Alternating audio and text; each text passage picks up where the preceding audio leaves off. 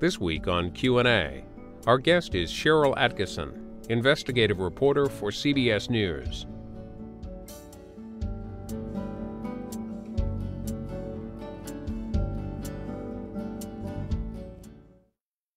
Sharyl Attkisson, when did you decide to become a journalist? Probably the idea came to me in college when you had to pick a major. I think it was my first or second year. And somebody suggested to me that she was going to go into journalism, and I'd really never heard of that as a profession. But when she explained to me what it was, and I realized I'd always loved to write, I figured I would go that route. When did you get into television? Well, I went to a great journalism school at University of Florida, and they make you work at the television station on campus. So probably about 3.5 years into college, I was doing television news reporting there. Did you have, in those early days, a place you wanted to end up? Yes, my goal at the time was I thought if I worked at a very good medium-sized market, in a good news market, I'd be happy. And I was doing that when I was about 25. Where? Tampa, Florida. It's on top of the world. Great news market, great photographers, a lot of good news happenings. They have federal courts, a lot of sort of accidents and disasters and hurricanes, good crime news. So I really got my reporting chops working in Tampa. When did you change your goal? I'm not sure I ever had another goal. I think that when I'd worked in Tampa 3 to 4 years and it became kind of easy and I enjoyed it very much, I started getting phone calls with other job opportunities. And CNN was the one that really caught my eye when the time came. So I went to CNN and became an anchor about, I think, a couple of months before Iraq invaded Kuwait. So I ended up being really lucky to be at CNN during a time when it was just the heyday for CNN, and got a lot of good reporting and anchoring experience there. What happened to you when you became nationally known? Wow. I guess you get more opportunities come. You know, it sort of feeds upon itself. So I did get noticed during Iraq War I by the networks who came calling with opportunities there. But more importantly, I really began to report on the national and international stage. When you're in local news, all you care about is what the mayor's doing, you know, what's going on in the county that you're in, and then perhaps the state. Going to CNN and suddenly reporting on, you know, national and international events was, you know, a huge learning experience, completely different. And I enjoyed it very much, but it opened up this whole new idea that I could be reporting on issues of national and world interest and importance. First time I really remember seeing a lot of you was in the middle of the night. That's right. When did that happen? And when I left CNN, the opening that CBS wanted to use me for, I went to CBS New York, was the overnight show at a time when the overnights were in sort of heated, pitched battles. We were broadcasting at least 4 hours live in the middle of the night and taping for several hours before that and after. It was a long, difficult, fun job. A lot of live interviews and a lot of live reporting. So a lot of people who were up in the middle of the night, new moms, doctors who were working in the middle of the night, those kind of people did catch us on Up to the Minute. My partner was Troy Roberts on that program, and I did that for a year before moving here to Washington for CBS. And why did you move here? I never intended to stay on the overnights. There was an agreement that I would do that for 1 year, sort of to get my foot in the door and learn how CBS works. And I think I never really intended to stay on the anchor desk full time. And the opportunity came from either to stay in New York and do some reporting and anchoring, or move overseas, or come to Washington. And I came here, I had never really contemplated living in Washington, and this seemed like the place to be. And I was able to come here as a Washington-based correspondent. Now, some of the stuff you've done on CBS steps on toes. Yeah, it definitely does. Absolutely. And how did you get to that job? I think in general, in the beginning, you know, I really had to fight my way on the air because we had a lot of correspondents, excellent correspondents here, only so much time in the broadcast for stories. I didn't have a specific beat. And it became clear to me that I would have to carve out a niche, find an area of reporting or report on a topic in a way that someone else had not yet done, which suits me perfectly because I really do love to dig and ask that question that maybe some other people seem to leave unanswered. I really will follow through to the bitter end till there's an answer to be found. After doing that long enough, I broke enough stories, or I found my way into enough of a value that I could work my way on the air at CBS. And ultimately, they decided that that was my strength, doing sort of the in-depth or investigative reporting and trying to do those stories that do step on toes. Here's one from March 17th. It's all about Congressman John Murtha from Pennsylvania. Let's watch. Under fire for his earmarking practices, Congressman John Murtha wouldn't grant us an interview today, but did have something to show us. You know what that is? That's the Constitution of the United States. What it says is the Congress of the United States appropriates the money. Got that? What he means is Congress gets to decide how tax dollars are spent, but more specifically, Murtha often gets to decide. As head of the Defense Spending Committee, he has the power to steer hundreds of millions of tax dollars in earmarks to companies of his choice. But now the FBI is asking whether those who have benefited from Murtha's earmarks have made improper donations to his political campaigns. There's been a flurry of activity. Agents raided lobby firm PMA, started by a Capitol Hill staffer who worked closely with Murtha. In Murtha's hometown, Johnstown, Pennsylvania, subpoenas for concurrent technologies and FBI raids on Kuchera Defense Systems and a game ranch owned by Kuchera's CEO, site of a Murtha fundraiser. CBS News has learned that federal agents are also looking into a Murtha-backed research firm, Electro-Optics Center. According to a source interviewed by the FBI, in 1 year the center sought $120 million in earmarks directly through Murtha's office, and managers urged employees to donate to Murtha so the center would get favorable treatment.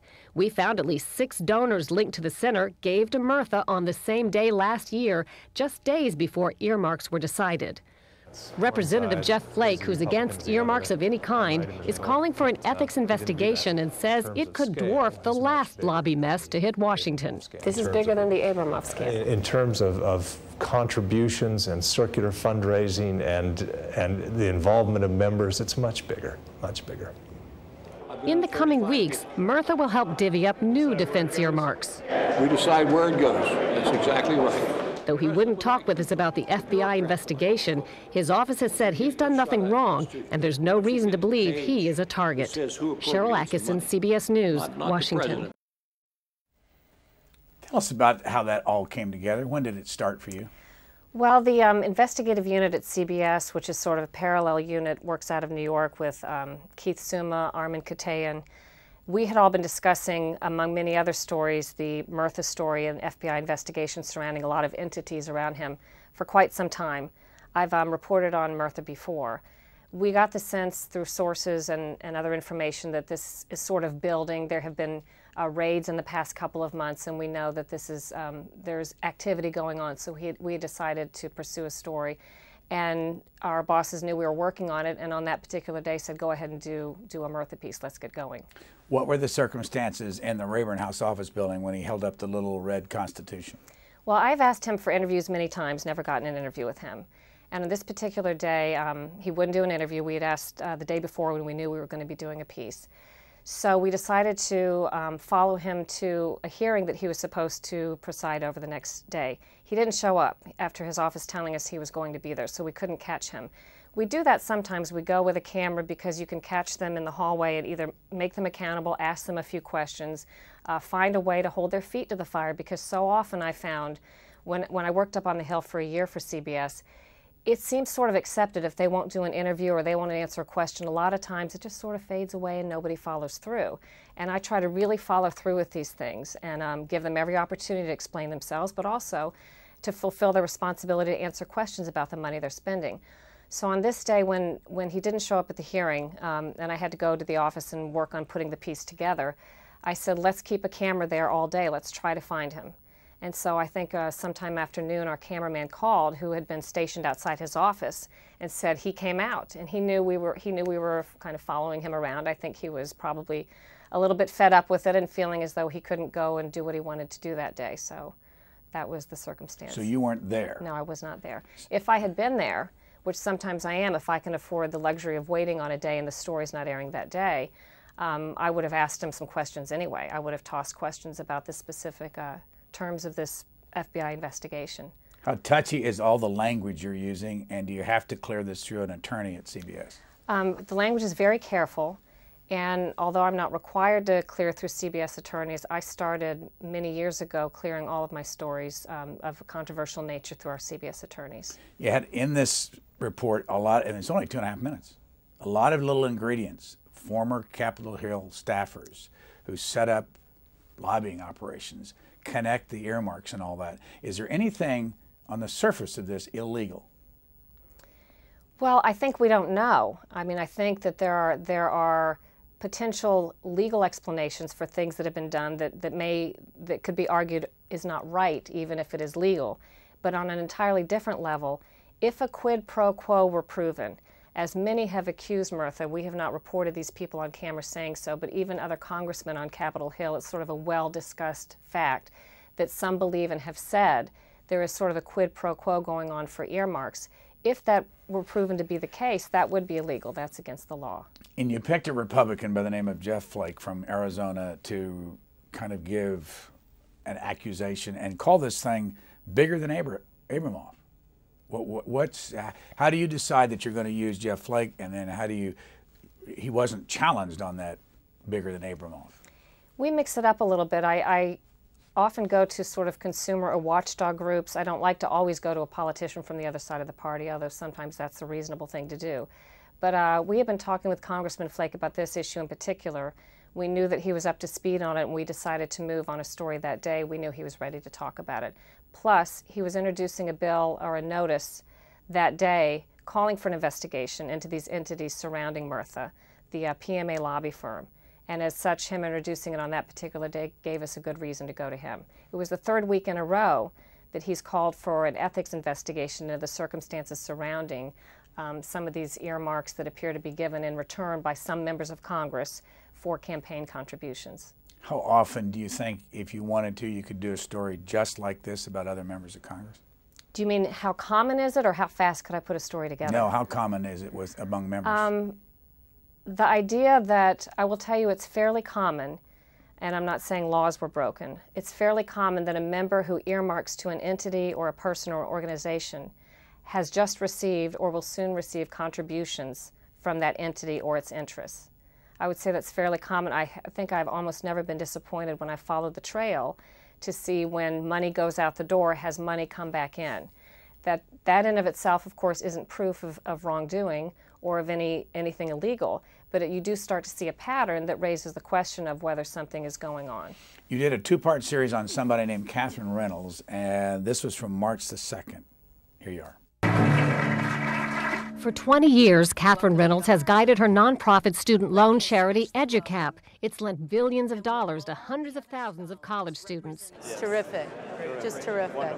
And Reynolds has become a leading philanthropist, donating money made from those charity loans to many worthy causes. Well, we also believe that the people that give the largest donations should sit in the front row.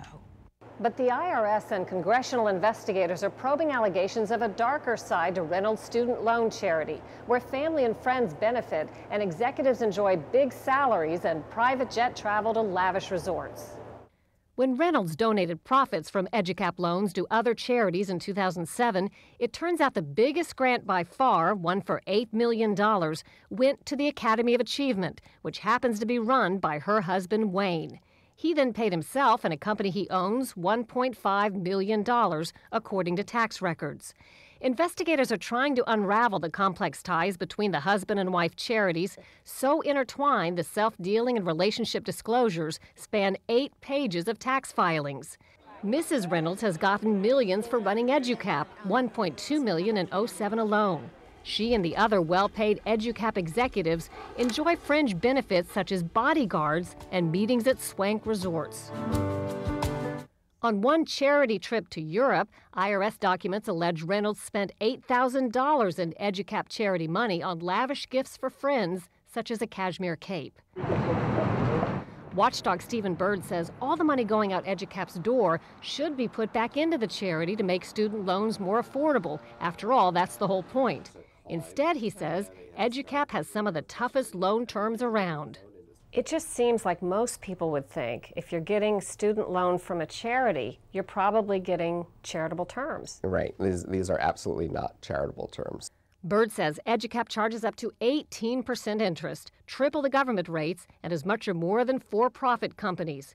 He's heard from dozens of students who complain about costs and aggressive collection tactics. They advise, avoid this company. This is called predatory lending.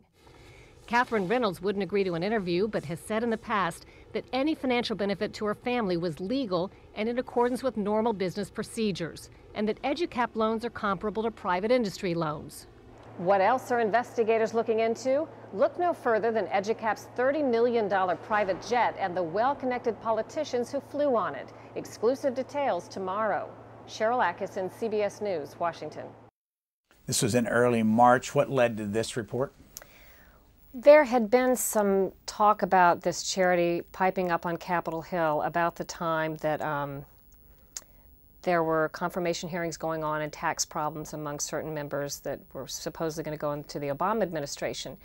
There was a report coming out among the Senate, with the Senate Finance Committee, that detailed some politicians who were connected to this charity and some of the problems that they perhaps had in declaring things as gifts on taxes, like perks, jet rides from this charity, and so on. About the time this report was going to come out, things changed and people were withdrawing from consideration for nominations, and the report was never issued by the Senate Finance Committee. But it had already been discussed, it was starting to be reported, and I was able to get a hold of some information from various sources that I had that told me what was inside this report, some of these documents that never came out. And once I got my hands on that material, I thought it was significant, especially some of the names that showed up as people who took rides on this charity jet, these politicians or names that we would know. And so we decided to go ahead and do the report. When you watch something like this, it flies by very quickly, and there's all this language and everything, that charitable foundations and all that. Is there public information available? I mean, in other words, if just a citizen wanted to find something about Catherine Reynolds and her foundation, is it easy to find the information? Absolutely, and yet I think a lot of even reporters don't go that far. There's something very simple you can do, is look up their Form 990s, which is what nonprofit charitable organizations must file. And although there's not a lot of detail in these forms required, you can still get a hint as to what's going on at a charity. So you could go to a website called guidestar.org, one word, guidestar.org, and I think you can join for a nominal fee and access the tax filings of these organizations. They're not always current up to the current year, but you can look back and get the last few years. And you can start seeing patterns. You can see who sits on their boards, how much they're paid. It doesn't mean you can take every bit of information at face value, but you can start to get a hint of how money is spent. The information I got in this report, that's in part 2 of it, which shows who was taking rides on the charity jets and so on, that is not in the public documentation. But the public documents help paint a picture of the type of organization you're looking at. We're going to see in your next report that you actually name people and the number of trips that they took. Where does that information come from? That came from very good sources that I had on this story. So it's a source thing. I mean, that's somebody, a source thing, right? And from time to time, do you have people inside these organizations who get ticked off by watching them live the high life and they slip this kind of stuff to you? Absolutely. Some of the best information comes from what I like to call disgruntled employees. You know, I think we're overly cautioned as journalists, don't listen to disgruntled employees. Well, a happy employee is not going to tell you anything. The only person who is going to give you information is a credible, reliable, disgruntled employee who has tried to raise objections from inside the organization sometimes and not been listened to, and will eventually come to somebody who will hear them out. Now, in the next report, you show some, I wanted to ask you what we call B-roll, the shots of Catherine Reynolds. Did they come from the 60 Minutes special? Yes, they did. When did the 60 Minutes special interview with her occur? 60 Minutes did a piece a number of years ago, not recently. I think maybe around 2003. They did a profile about some of her major charitable contributions. And that was fairly positive. And that was a positive profile piece, yes. And she wouldn't talk to you, though, when it was what you were reporting this time? That's right. Now, is there any wrongdoing in this, legal wrongdoing that's been charged for about Catherine Reynolds? Well, again, it could lead to something if there was certain misuse of funds, but the primary problem with what she may have done, according to those who have investigated this, is if she is getting nonprofit benefits, nonprofit status, tax-exempt status, and yet not providing charitable function or being extremely lavish and wasteful with money, therefore not serving a charitable mission, then the group should not be entitled to tax-exempt status, which all of us in our own way support through our tax dollars. We're going to watch the second report, but before we do, when you see the names pop up, famous names that have ridden on this jet, were they doing anything wrong? I would say that's up to each one to be decided. For example, in Chicago, if the mayor was not supposed to be in one place and was on this charitable flight, you know, if he was someplace he was not supposed to be, if he had said he was not going to use private flights and was doing so, that's more of a local issue for them to decide. No, there's no law against riding on a charity jet on their part. There's no law against taking a ride on a jet that was meant to support a charity. Let's watch your report that came the second night, which was March 3rd this year. EduCap is a multi-billion-dollar student loan charity run by CEO Catherine Reynolds. It should be really a beautiful event. As we reported last night, it's under investigation by the IRS and Congress for alleged abuse of its tax-exempt status. It charges high interest on charitable student loans and provides lavish perks with millions in compensation for Reynolds and her husband. CBS News has obtained exclusive details of what may have been the biggest charity perk, use of EduCap's $31 million private jet like this one, which costs thousands of dollars an hour to operate. Investigators say for 5 years, Reynolds jetted family, friends, and luminaries to exotic and faraway destinations that sometimes had little to do with the charity's mission. CBS News has learned that high-profile names on the EduCap flight list include CIA Director Leon Panetta, ex-Senators Tom Daschle and Ted Stevens, former FBI Director William Sessions, and Chicago Mayor Richard Daley. According to flight records, Panetta and Daschle, while they were out of public office, accompanied EduCap's Catherine Reynolds on flights to private business meetings not related to the charity. Reynolds also took Daschle and his wife on a tour with 7 stops in Europe and the Middle East. Ted Stevens, his wife, and daughter were along on dozens of flights, hitting destinations like Vail and Aspen before the senator was convicted on corruption charges last fall. And records show Reynolds took Chicago Mayor Richard Daley and his wife on 58 flights, including Turkey, Asia, and Sweden. Watchdog Stephen Bird says money spent on the jet comes off the backs of students with EduCap loans costing up to 3 times more than government loans. Do you think they're acting like a for-profit company only operating as a charity? Exactly. EduCap is the worst case that I've seen of a charity, so-called charity, abusing its tax-exempt status. Reynolds wouldn't talk with us. EduCap has said its loans are competitive with private companies. As for the jet, EduCap has said its use was appropriate. None of the passengers would talk with us, but there's no law against flying on charity jets. Panetta has told Congress he acted in full compliance with tax laws. EduCap sold its pricey jet after the IRS began looking into it, but that hasn't ended the controversy or the investigations. Sharyl Attkisson, CBS News, Washington. The charitable student loans you referred to, what are they? It appears as though Mrs. Reynolds runs basically a private loan business under the auspices of a charity, giving loans to students who maybe are not poor enough to qualify for certain federal loans, but not wealthy enough to pay for college on their own. So it would seem to serve perhaps a charitable purpose. The problem is, according to investigators who've looked at this, too often high interest is charged, onerous terms are put upon the kids who through aggressive marketing tactics have been convinced to get these loans where they might be able to get better terms through other courses. Aggressive collection tactics are used, according to some of the students, if they miss a single payment. I mean, they operate like, by all accounts, a private loan business, and yet are given this tax-exempt status. Then the profits, there's extraordinary profit in this business. According to the charitable folks that we spoke to, they say that should be rolled back into subsidizing the cost of the student loans for the kids. Instead, those profits are taken and spent on things like the jet, or spent with Catherine Reynolds donating in her name, although it's the student loan charity's money, to charities of her choice, maybe her child's private school, and also some other good legitimate charities. But that's not how, according to those who are charity watchdogs, say that it's supposed to work. Now, if you live in Washington, the name Catherine Reynolds and Wayne Reynolds, her husband, well-known, given a lot of money to Washington-type charities? They've given a ton of money, and her husband, he seems to be her biggest charity in a sense, because the money that she makes from the EduCap charity, a large grant, the biggest grant in the year that we looked at off those Form 990s for 2006, went to her husband's charity. It's called the Academy of Achievement, from which he draws a large salary/contract, from his own charity. And the primary purpose of his charity is putting on an annual sort of party get-together between some students and luminaries that they pay to attend, such as Desmond Tutu, politicians that you know, high-ranking government officials.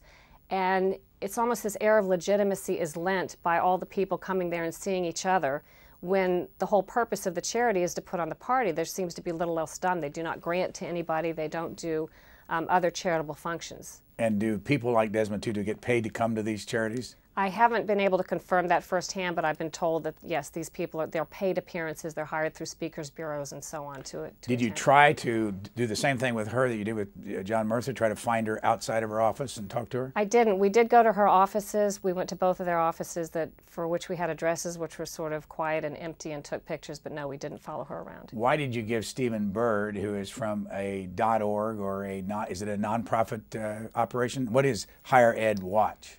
I can't remember the name of his umbrella group, but it's a group that that analyzes and studies the student loan industry. And he had done an investigation of EduCap a couple of years ago. He's the only one that I had seen that parsed the numbers and found that the terms of the loans that they put out are onerous and much like a private group, if not worse. So why did you give him such prominence in these pieces? Well, he was a voice for what a lot of sources had told me but could not go on camera. And Bert had said some of the same things, for example, that this was the worst abuse of a tax-exempt charity that he's ever seen. I've been told that by numerous sources before he said so on Capitol Hill. So he fit very well as someone who I could actually use on camera to say the things that I had heard from also other legitimate sources. Are we to understand that Tom Daschle and Leon Panetta were not in government when they made these rides? They were not in government when they made the rides.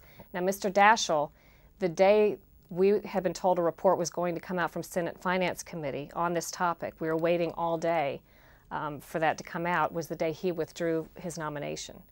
And I'm not saying it was because of that, but that may have also played a factor in his decision to withdraw. What was the mayor of Chicago taking all those rides for? I don't know. You have to wonder. I mean, I don't think we have all the answers, but you do. It raises questions as to why this particular mix of people was on this jet. Sometimes, you know, there's so much you can't fit into a story, but this jet was being used almost like a personal shuttle service, if the records are accurate, that have been turned over by EduCap to investigators. It would make more than one trip to the Bahamas in a single day, sometimes empty, going back and forth to the same place to pick up one more person and go back. Sometimes 1, 2, 3, 4, 5 people on this jet at a time, which is a large jet that costs many thousands of dollars an hour to operate. I believe Mr. Panetta and Mrs. Reynolds and some of the others who flew on this jet were all members of a board of an insurance company called Zenith, and they were going to private board meetings for Zenith Insurance on this charity jet. Any feedback to you on these two reports? By? Catherine Reynolds, any of the people that you named in the report? No, there was some fallout initially from the mayor of Chicago. His office told our affiliate after our report aired that none of it was true. He had never ridden on this jet, had never heard of EduCap, and doesn't like small planes. And then over the course of the next week or two, they never raised that complaint with me, and we had offered them a chance for an interview and information, which they had declined. Over the course of the next couple of weeks, he acknowledged that he had taken many flights on that jet. Why did they initially tell you they hadn't? He was out of town, and I think, you know, my gut sense of that is that his office just reacted, and the best reaction at the moment seemed to be to say that he didn't do it. One technical question about your reporting. When we see you on camera, is that memorized, or do you have a teleprompter? It's memorized. Is that hard to do? No, not anymore. It probably used to be, you know, 100 years ago. And how long are you on camera at any given time during these reports like that? Maybe anywhere between 15 and 30 seconds. Next report comes from 2007. It comes from February the 7th, 2007, and it involves another airplane and Nancy Pelosi. Let's watch. Ever since 9/11, a small military jet like this has been made available to transport the Speaker of the House for security reasons. The Speaker is second in the line of succession to the presidency. Back then, it was Republican Dennis Hastert. Now it's Democrat Nancy Pelosi, but she may be getting a little more leg room. Speaker Pelosi is reportedly asking for a much bigger jet, a government version of the Boeing 757 that can make the trip between Washington and her San Francisco home without stopping to refuel. The Speaker's critics have dubbed it Pelosi 1. Military officials are said to be grumbling about it, and the Speaker finds herself on the defensive. Today, she insisted size doesn't really matter. It's not a question of size, it's a question of distance. We want an aircraft that can reach California. But an aircraft like that can comfortably seat 50, and Republican leader Roy Blunt is among those questioning how all those extra seats might get filled. And, you know, if you can say to your supporters, do you want to fly with me from San Francisco this week, spend the week in New York, and then fly with me back? That's an incredible perk. It's an incredible fundraising tool. Pelosi's office told us she'll follow all the appropriate guidelines. Problem is there aren't any yet. Because of the flack, the Defense Department is now said to be quickly writing rules for the Speaker's plane, everything from size to who can go along for the ride. Well, the first thing I want to ask you about is Roy Blunt, because back in the days when members of Congress could commandeer, I don't know if that's the word, a corporate jet for the price of a first-class ticket, he was a user. Often you would see his name a lot in that, and I assume you can tell us whether they can do that anymore, but that you didn't get that idea from your report that he was a user. No, I didn't know that. It didn't go into it that far. I don't know what the rules are now, but when I was working up on the Hill, I believe they were still allowed to take corporate trips as long as they reimbursed, and a lot of times the reimbursement level doesn't really begin to pay back for the perk that they get by using the jet for whatever corporation is offered. Yeah, it was a first-class ticket. Yeah. And it might have cost $30,000 for the jet to move around. Why this report on Nancy Pelosi? And do you know anything about what she is doing today and what kind of a jet the military is providing her? At the time I did that story, I was reporting up on Capitol Hill. That's Nancy Cordes' job now for CBS. So I have not followed the latest controversies. You know, I've only heard about that tangentially. The reason I did the story on that day, it was really brewing on Capitol Hill, and if I remember correctly, I'd been assigned a different story for that day. And we changed courses midstream because there was really a lot of talk about it that day. How tough are these to do? In terms of putting them together quickly? No. I mean, clearly you are, I probably shouldn't use this language, you're stepping on the toes of powerful people. It's a huge responsibility, and I don't do it lightly. But I think it's important, and I believe in what I do. So it's not hard for me to want to do the stories and to feel that they're, you know, a great resource to the public, and also that I don't think a lot of it's being done. I think we're doing more of it in different ways than you see elsewhere. So I think it's a huge value to our newscast, and it's heavily supported by our current management. So all of that makes it pretty easy. Would you assign the word tough to yourself? Yes. Where does that come from? I think doing these stories, because I don't think I ever thought of myself as tough maybe 20, 30 years ago, but I see now that what happens before and after you run stories like these requires you to be tough because of the criticism. I've been grabbed by a member of Congress. I've had veiled threats and not so veiled threats made toward me. I've had a lot of uncomfortable things happen, and after that happens long enough, you do get tough. Which member of Congress grabbed you and why? It's Stephanie Tubbs Jones. Deceased. Yes, and I was waiting for her. She had made an earmark. There was nothing illegal about it. This was simply a question of potential waste, or should this earmark have been, was this a proper use of federal tax dollars? And it was $1 million to Sherwin-Williams in her home district, and we'd given her a chance to do an interview, and she had declined. And we really needed an answer from her. It was hard to, we were determined to do the story. Because obviously if they let you, if they kill a story by not doing an interview, no one would ever do an interview. So we were determined to do it, and we decided to try to find her in a hallway. And I did it very politely, and I was able to stake her out and stay there all day because the story was not due that day. So we were there with a camera at a distance, and when she saw us, you know, it took a lot of time to figure out where she'd be. We were outside of her office. I approached her in a very friendly, non-threatening manner and extended my hand and identified myself with the camera off behind me.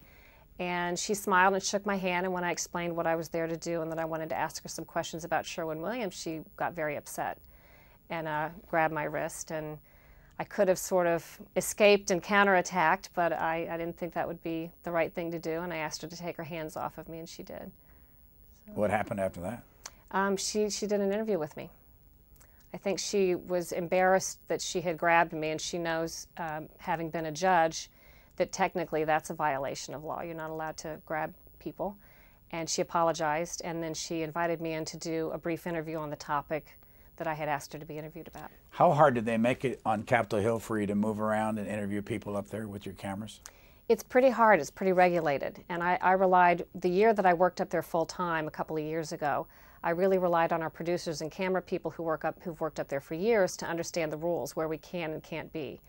And if they get wind of, if you're trying to stake them out or find a member of Congress who doesn't want to be found, they can ultimately just call the Capitol Police if they wish and try to get you moved, and you have to know the rules and what you can challenge and how to stay. So it's sort of an art form if you're trying to rub against the grain of being somewhere where you need to be to get answers. I want to show you some video. We don't know this person in the video. We got this on YouTube. You'll see why we're going to run this, and I want to ask you what relationship this has to you. Okay. We got this under the heading second degree Taekwondo. I think it's a test that this woman is taking. Can you do this? I can do that. Well, that's pretty good. I am a second degree black belt, and that's, yes, this is the types of things that we do in our testing and our competitions and demonstrations. Why do you do this? And I did it because my daughter started first, and it looked like a lot of fun, and I realized I could get exercise as well if I were to join. How old's your daughter? She's 13. So she started when she was 6, and I started right after she did. So what would you use it for? Primarily for exercise, but it has been a great confidence builder, and also I haven't been attacked in a way I've needed to use it, but I feel confident that I could at least do some damage if somebody physically attacked me, whereas maybe before I started taking Taekwondo, I'd probably just try to wiggle out of somebody's grip and not be very successful at it. I could probably get away. When will you become a third degree? I think by the end of this year, if I keep progressing, I'll test for my third degree black belt. And what's your husband do? He's a retired lawyer. Before that, he was in law enforcement. He was head of his SWAT team in the local market where I worked in Florida, and he was in the Vietnam War before that. And where'd you meet him? I met him while he was working with the sheriff's office in Indian River County, Florida, and I was a local news reporter in Vero Beach, Florida. Do you ever take him along just to help you out in case your second degree Taekwondo isn't working for the day? I think he relies on me to protect him now. Let's go back to, again, another politician. This is from 2007, and this is a man named Charlie Rangel, who's the chairman of the Ways and Means Committee on Capitol Hill. Lots of other stories have come out since this one. Can you set this up? It's 2.5 minutes. What's the point here? You're going to have to remind me because this has been a while. This is the naming of the building. Well, let's show the report, and it'll refresh your memory. You can tell us how you got to this one. Okay. Millions of your tax dollars are going for a new program here at City College of New York in the heart of Harlem. The mission is to get more minority and poor students into politics. This is an effort to make sure that America's government looks like America. Nobody's taking issue with that. What they are griping about is this. One member of Congress funneled $2 million tax dollars into the project through a special earmark, and the whole thing is named after him. I cannot think anything that I am more proud of. That member of Congress is Charles Rangel, one of the most powerful Democrats on Capitol Hill. According to a promotional brochure, this soon-to-be refurbished building will house the new Charles B. Rangel Center for Public Service, the Rangel Conference Center, a well-furnished office for Charles Rangel, and the Charles Rangel Library for his papers and memorabilia, kind of like a presidential library, but without a president. In fact, the brochure says Rangel's library will be as important as the Clinton and Carter libraries. Republican Congressman John Campbell says it's downright unseemly. You've got a nickname for this project. Yes, we call it the Monument to Me, because you're creating, or the person in this case, Congressman Rangel, is creating a monument to himself. Campbell, who's only in his second year in Congress, challenged Rangel, who's been here 36 years, in a debate on the House floor. You don't agree with me or see any problem with us as members sending taxpayer funds in the creation of things named after ourselves while we are still here? I would have a problem if you did it, because I don't think that you've been around long enough that having your name on something to inspire a building like this in the school. But the inspiration for Rangel's library and the idea to give it federal funding came from Rangel, not the college, according to City College spokeswoman Mary Lou Edmondson. Was it his requirement that his name be on the center? I don't think we would ever think of not having his name on the center if we have his papers. So he wanted his name on the center. Rangel wouldn't agree to an interview, but told me on the phone he's proud of the idea and has always tried to put as much money into schools as possible. And he says education is what the Rangel Library is all about. Brought to you by Charles Rangel and your tax dollars. Sharyl Attkisson, CBS News, New York. Here's another case where he wouldn't give you an interview, but you did interview the Republican who was charging him with, you know, the structure to himself. Well, and just for the record, because you've selected some good stories, but we have done as many about Republicans as well. We've done, coming to mind, several stories on Ted Stevens, Rick Renzi, Don Young, a famous earmark that he did down in Florida. So it is balanced, even though and those are done in the same way in spirit as these are done. I should say, just for the record, we just finished 2 one-hour programs on Ted Stevens, so this is all part of our balance also to show the kind of reports that you've done on this. But go back to this. I mean, there's a Bob Byrd Center up at the Shepherd University in West Virginia. There are other centers already named for people in this country. We did a whole story, actually 2 minutes on Byrd's, the things named after him, because there are a lot of those, you know, some are more prolific than others. But it is considered, as I said in the report, I'm told by members of Congress and those who work up there, unseemly to name something after yourself or to agree to fund something that's named after yourself while you're still in office. And yes, it's done. During the time this report aired, we were tasked with finding specific earmarks that were examples of things that the public might see as waste or abuse or something that was frivolous. And this was now that I remember it, I had seen that debate on the floor between Representative Campbell and the Congressman Rangel about this, and it just struck me as something that people would find kind of interesting and remarkable, and typical of the type of attitude that you see, where some members think they're good enough or more important enough and that things should be named after them and that there is nothing wrong with funding something like that. As we talked earlier, born in Sarasota, went to the University of Florida, started out in Florida television, ended up with CNN, and then here in Washington after a stint for a year in New York on CBS, currently with CBS, doing Follow the Money.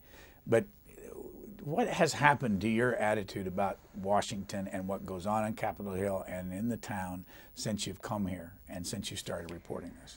I feel like, and I know that I'm in a specific area of coverage that to some degree exposes me to some of the worst, but I do feel like our money is wasted in more ways than the average person ever understands. And I really get a sense of that having worked up here and followed the money and seen what happens with it firsthand and really been able, you know, honing down and following the trail of where the money goes. I feel like it's really, I'd be surprised if a good deal of every dollar that is taken in, if a good deal really goes to the cause that it's intended. I think a lot comes off the top for bureaucracy, administration, waste, fraud, and abuse. One of the things, in reading a lot of your transcripts from your reports earlier, I started writing down the kind of people you would talk to in your reports to counter whatever the story was or to enhance it. And most of these are Washington-based. One is the Citizens Against Government Waste, which had started by Jack Anderson, among all people, he's a deceased journalist for years. The Center for Responsive Politics, that was Ellen Miller who started that and is on their board. And it has opensecrets.org. Another spokesman from the Government Accountability Project. The Center for Defense Information, which, among other things, one of their board members is Ben Cohen of Ben & Jerry's. Citizens for Responsibility and Ethics in Washington, CREW, which is Melanie Sloan's outfit. She used to work for John Conyers and Chuck Schumer on the Hill and their committees, and I noticed on the website that a lot of who they've been going after are Democrats now. How does the citizen who gets on, and I go on these things all the time to see, how do you know where they're coming from? And they are all nonprofits, 501c3s, tax exempt. Well, I think it's almost less important where they're coming from if they're giving a view that is a legitimate, balanced view of something that you're looking at that represents a certain side. We do look at all the groups that we have used. We look at their backgrounds and we try to see, I noticed like you did, some groups that you think or assume have gone only after conservatives, you see has really gone after liberals too. And you know, you like to interview a group where you see that they're just sort of looking for where the problem is and they're willing to go in either direction. But it doesn't mean we would never use a group that leans one way or the other. We would simply try to fairly use groups that from both sides of that, as long as they're representing a a view that seems one legitimately represented by the public. We often go to the group, too, that has raised a criticism. If we're doing a story on a particular topic and we research to see who has raised this, if anybody else, in the last few weeks or few months, who knows about it, who has done investigation, sometimes we'll go to that group. Some people will remember this report from you in March 25th of 1996, and we go back to Bosnia. Let's watch. First Lady Hillary Clinton is in Bosnia this morning, touring U.S. bases and visiting American troops on the front lines of the peacekeeping mission. Mrs. Clinton's first stop is Tuzla, headquarters for the U.S. operation. Sharyl Attkisson is traveling with Mrs. Clinton. Bosnia's acting president greeted Hillary Clinton and her daughter Chelsea in Tuzla this morning. Yes. So did an 8-year-old Bosnian girl who was 4 when the civil war broke out in her country and says she can't remember a time before it. Thank you, Mrs. Clinton. Thank you so much. God bless you. Mrs. Clinton met with community leaders who told the First Lady stories of a nation largely in ruins but trying to rebuild. 20,000 American troops are in Bosnia helping to keep the peace. In December, Mrs. Clinton promised she would visit them here in a show of support for the mission and to thank them for their personal sacrifices. You guys are doing a great job. I can't wait to thank everybody that I meet in person. Mrs. Clinton is the first wife of a president in recent history to visit troops in a hostile zone. And she'll continue breaking new ground today, doing something that even her husband, the president, has never done. She'll fly to outpost camps in Bosnia to visit the troops. Sharyl Attkisson, CBS News, Tuzla, Bosnia. What do you remember from that? It was a fun trip. It was an exciting trip. We got to go to Bosnia, Greece, Turkey, Italy, and there wasn't a lot of news made, but it was a good opportunity for me to get out and sort of work in that political climate, and was assigned to follow the First Lady and Chelsea around on the trip. How well did you get to know Mrs. Clinton? She was First Lady then. Not well. I mean, we're shoulder to shoulder with her. She would have pictures taken with us, would chat with us informally. We would have, a dinner was arranged with all of us together, so we were in the same room together, but I wouldn't say that I ever really got to know her well. Well, let's move, let's see if I can calculate it right, 12 years later. 12 years later, March 24th, 2008. Watch this. It was supposed to be an example of Hillary Clinton's battle-tested experience. I remember landing under sniper fire. In the speech last week, Senator Clinton was referring to her visit to Tuzla, Bosnia in 1996 as First Lady. The brutal war was over, but hostilities continued. And though the trip was exactly 12 years ago tomorrow, the memories seemed etched in Clinton's mind. There was supposed to be some kind of a greeting ceremony at the airport, but instead we just ran with our heads down to get into the vehicles to get to our base. Problem is, that's not what happened. And we should know, CBS News accompanied the First Lady and daughter Chelsea on that Bosnia trip. That's Senator Clinton talking to me on the military flight into Tuzla. And these are the pictures we recorded of the greeting ceremony when the plane landed. Compare that to Senator Clinton's account. I remember landing under sniper fire. There was no greeting ceremony, and we basically were told to run to our cars. Now that is what happened. Thank you. There was no sniper fire either when Senator Clinton visited 2 Army outposts where she posed for photos, and no sniper fire back at the base, where she sang at a USO show starring Sinbad and Sheryl Crow.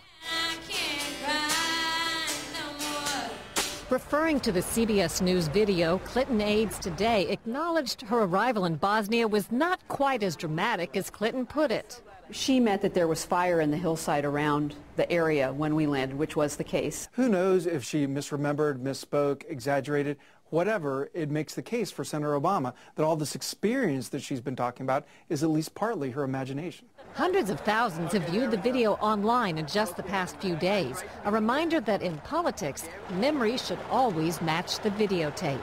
Sharyl Attkisson, CBS News, Washington. So what led you to do that, and what was the fallout from this? I had been out of the country, I think, just on a personal trip. And when I came back, I had a couple of emails, maybe it was on a Sunday evening, saying, you know, haha, people are watching your old Bosnia story from 12 years ago on YouTube. It's a big hit because of what Hillary's saying. And I didn't know what they were talking about. So I tried to get up to speed, and I asked a few people questions, and they said, well, she has been on the campaign trail in the last couple of months saying that she ducked sniper fire on that trip. And I said, well, she must be talking about a different trip. I mean, my first instinct was that there had been some confusion and she wasn't referring to the trip we had been on. There was no sniper fire on our trip. So I looked at, got to work early on Monday and looked at quotes from her and the transcripts of places where she had said this. And I said, no, she's talking about that trip I was on. And my bosses had by then also were somehow alerted to it, knew it was going on, and said, take a look at this. If this is the same trip she's speaking of, do you have the tape? Do you remember? And I said, yeah, I don't save a lot of things for sentimental reasons, but it was a fun trip, and I still had videotape and notes from it, and pulled all of it up, and there it was. I mean, clearly it had not happened the way she described. And I must mention here, I have terrific bosses. I mean, from Sean McManus, who's our news division president, to Paul Friedman, to Rick Kaplan, our executive producer, to Katie Couric. They all want hard-hitting stories no matter where they go, and they support them and they appreciate them. They want this type of reporting done. If an important politician is making statements that appear to be incorrect or proven false, it's up to us, they believe, to hold their feet to the fire, and that's what they wanted me to do. Isn't Sean McManus Jim McKay's son? He is, yes. And he's the head of your news division. Yes, he is. Just a quick detour before we get back to this, but one of the things I've noticed, and when I was growing up, almost only men reported on CBS Evening News, and now it's almost the other way. You know, when I first came to CBS, it was still on evening news on a regular basis, almost all men, if not all men, night after night. And I think it goes in waves. Obviously, it's not that way anymore, which is nice. But everybody has an opportunity now, and that's been a huge change since I've gotten there. What was I mean, this was in the middle of the primary for Mrs. Clinton, and I want to ask you what the fallout was at that time, but also this kind of thing was never brought up when she was being considered for Secretary of State.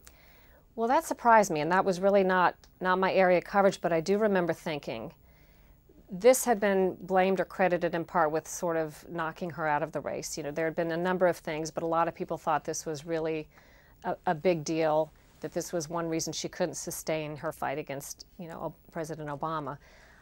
So then when it came up for Secretary of State, I kind of wondered, would it come up? If it was something that people found objectionable for her as a candidate for president, why would it not also be objectionable for someone who was going to represent as the Secretary of State? It didn't come up, and it's not like I was seeking. I probably can or could propose to do a story on that, but it seemed at the time I was busy with other things, and it just didn't make sense to rehash it. But I was a little surprised that it didn't seem to matter. In the remaining minutes, give us some background on your family. My family, I come from 7 kids and stepkids, all of us about the same age. 7, together. I mean, a total of 7? Total of 7, including the stepkids. And we all are in a little tight group age-wise, so we've all moved up and grown in our 40s and now 50s we have together. a photograph of you and 3 of your Yep, siblings. Are they all any of those stepkids in that? Nope, that's my brother and my 2 sisters. My brother's a physician. He's an emergency room doctor in Harrisburg, Pennsylvania. And my older sister's a realtor in Jacksonville, Florida area. And my little sister's a lawyer there. And you're the person in the picture between the 2 women, yes, the 2 young I've got girls. the ponytails. And yes, exactly. What about your parents? Are they alive? My parents are alive. My father is a retired lawyer. My stepfather, who was the one that I grew up with more years, is an orthopedic surgeon, retired. My mother's a housewife, a retired housewife. And I guess that's everybody. On the scale, you know, of jobs and all, rate this job you have. I mean, is this it? I mean, is this the best? This is it. This is the best, especially, you know, you have your ups and downs, and everybody, the joke is you're only as good as your last story, and some days are more difficult than others. But overall, this is exactly where I want to be and what I want to do, and with Katie anchoring and with the bosses that I named that heavily support this type of reporting, which is a dream come true for someone who loves to dig and satisfy their curiosity. This is it. What would you say is more than not the #1 source for any of your stories? I don't mean a person, I mean, where do they come from? I'd say primarily 2 sources, if I can. One of them would be well-connected people on Capitol Hill that maybe can't go on camera but feed me information, and the people you ultimately see on camera kind of represent the viewpoint but may not be the person where I got the information from.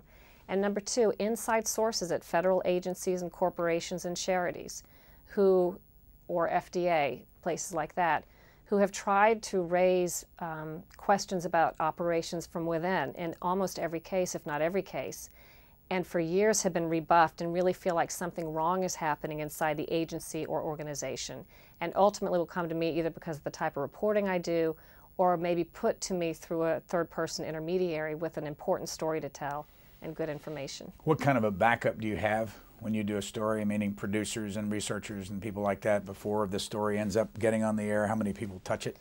I have one producer, Chris Scholl, who's excellent. He thinks with an investigative intellect, and we work very well together. So he and I, after I write a story, he looks it over and makes any ideas or critiques, and he's going to be the one in the edit room putting the video together. It goes to Bill Pearsall, a senior producer up in New York, who will look at the script and give ideas. Simultaneously, I've sent it to our CBS lawyers, who will look at it and also just make sure we're on solid ground on everything or give ideas if they have any. And then ultimately Rick Kaplan will look at it, our executive producer, and if he has ideas, we obviously take his ideas as well. How often have you had something kicked back to you? Completely kicked back, I don't think ever. And when they object to something along the way, what is it? It's usually fairly simple. You know, this phrase doesn't make sense. This should be clearer. Why don't you move this sentence down? Cut this out. You don't need it. That type of thing. It's fairly simple. We often see on the evening news shows stories that we might have read in a newspaper either the morning or 2 or 3 days before. How important is that to you? I hate that. I try not to do those. Well, why do you hate it? I think our job, if it's been in the paper, why do we want to give it to you again that night? And when the journalism school that I went to at University of Florida, you got an F if you copied out of the paper. That's just the mentality that I'm from. So our idea is to try to do something completely different and to bring the audience something they don't know about. So that's what Katie Couric wants to do. That's what our bosses want to do. They want to have value added to the evening newscast so that there's something there that you didn't get from the morning paper. So how honest is our government? That's a broad question. Yeah, it's a mixed bag. I would say I have met a few. I'm not fond of politicians in general, not to be mean.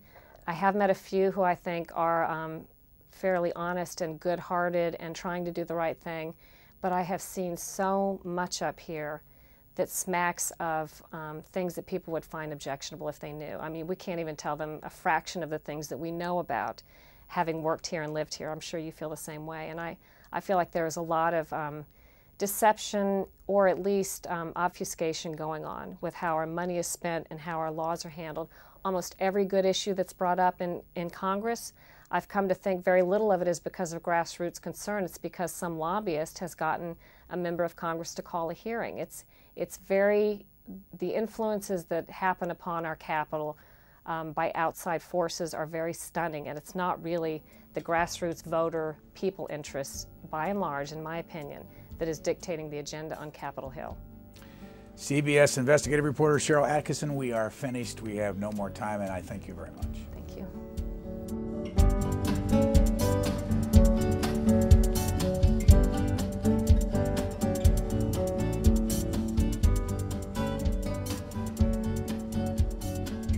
For a DVD copy of this program, call 1-877-662-7726.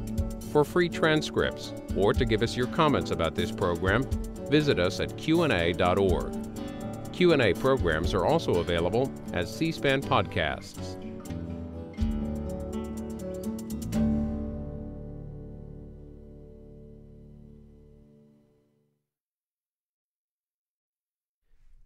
Next Sunday on Q&A,